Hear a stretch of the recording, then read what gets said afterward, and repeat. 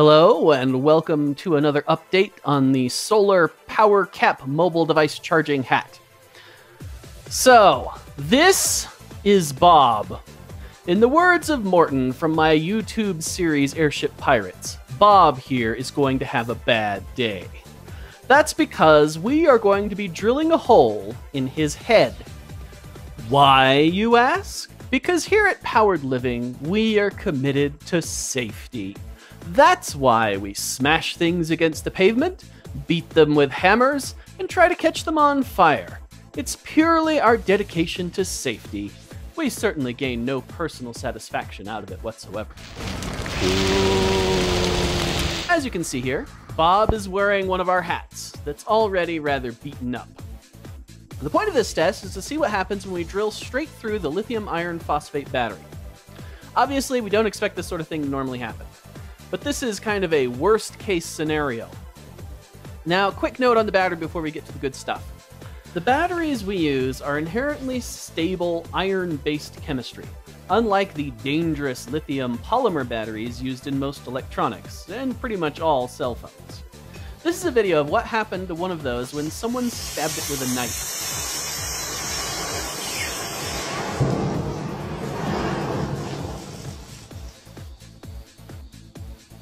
But in our test, we're not just going to be stabbing it with a knife, we're going to drill all the way through it. So, let's get started. So I've put a little, marker here telling me where I need to drill. So there's a battery right underneath this. We like to use these kind of smaller batteries and have more of them, under the idea that if something does go wrong, which again, we don't anticipate things going wrong, obviously, but if it does, it's a small battery, it's not going to cause that much damage. But yes, one of the batteries is right there, right under this X. Now first, I need to secure this head to my little fire retardant foam plate here. So let me take care of that. I'll get right back to you guys. All right, that should do it. Now, we are going to drill right through there. Let's see if I can do this on the first try. There we go.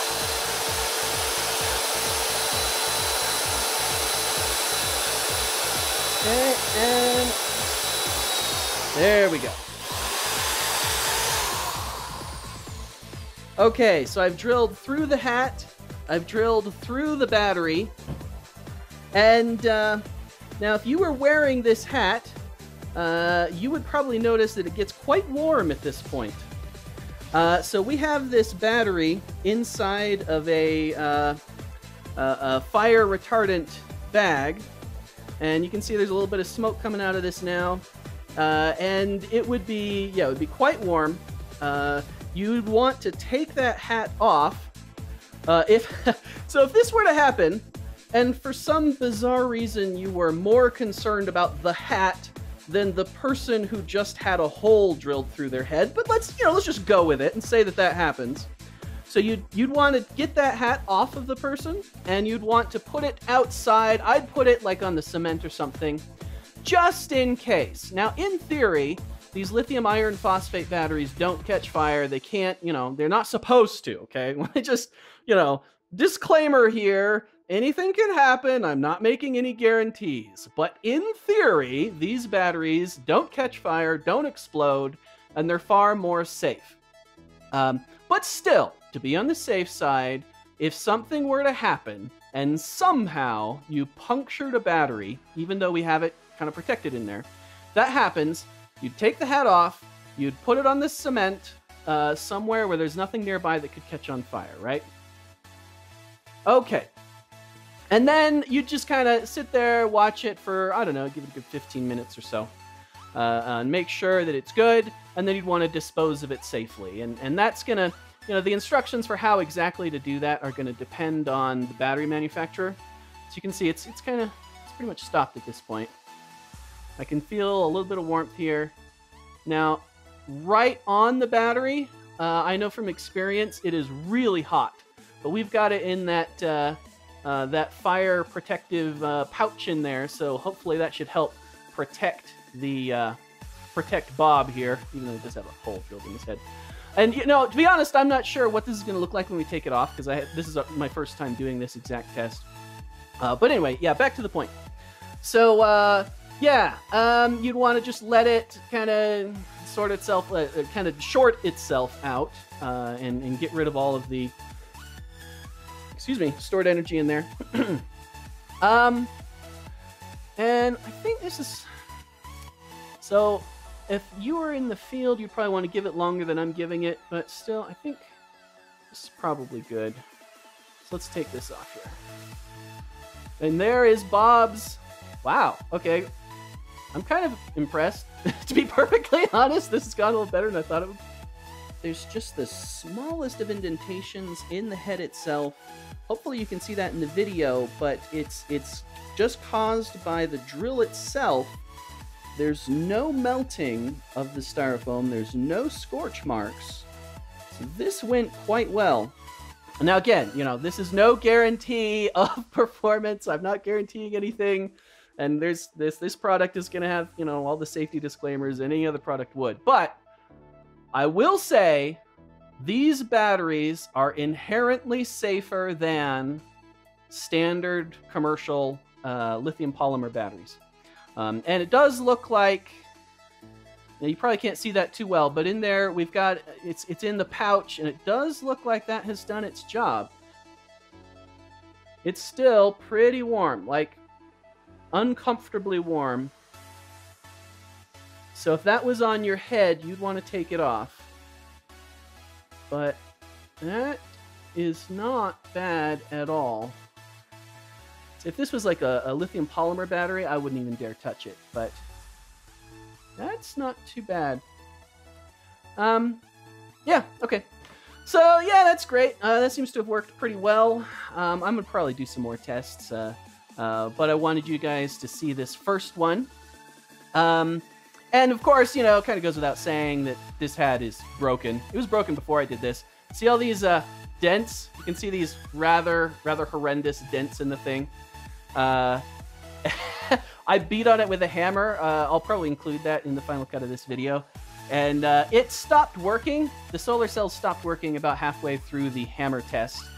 It survived, though. It survived the throwing it at the pavement test. Worked fine after that, but beating it with a hammer, it did eventually break.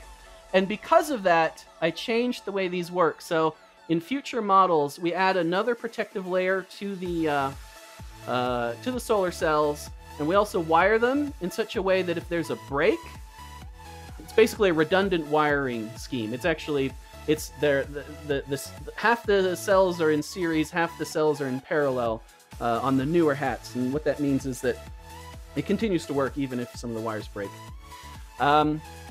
So yeah, so that's cool. You know, these tests of abusing the equipment, not only are they kind of fun, but they also help me to see changes I can make to the product to make it better. So let's see. You know, one more thing I want to stress. You know, this obviously is not something we expect to happen very often. Batteries should never be punctured under any circumstances.